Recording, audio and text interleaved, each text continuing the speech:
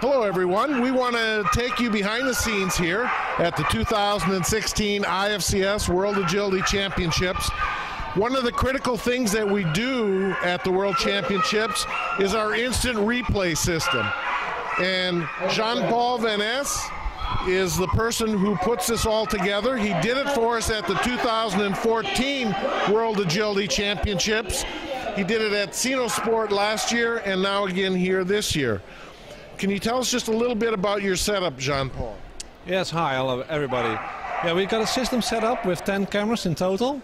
So it's 9 fixed cameras. We got 4 cameras which are situated at corners of the course. And they just static cameras. And we got the other cameras set up to do the contact zones or other points of interest that the judges design. So we go out with a diagram. They find the interesting spots where they think there might be a problem. We just set the cameras up to watch that items. So you got the one camera up here is your overview camera that sees the entire course? No, it's a play camera. Ah. It's a new one, so it's a PTZ camera. And it's fitted with some special software that allows it to follow runners automatically. Ah, very good. So maybe this one will work. It's not perfect. It's the first time to try. So the camera sees which part is moving, and I just have to click it, and it will follow it automatically. Follows it automatically. You gotta love technology.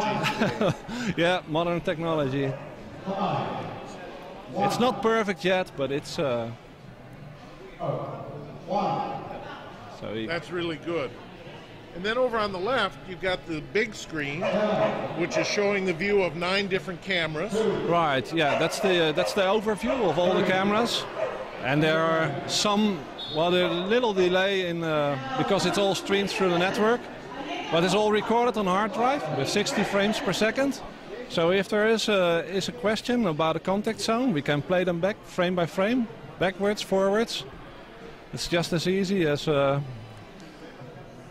Nice. As pausing, and then you can play back. Then it's just a small view, but you can also do the big one. Nice. And you can synchronize them all up so that you have all 10 cameras play back at the same spot or go back to live.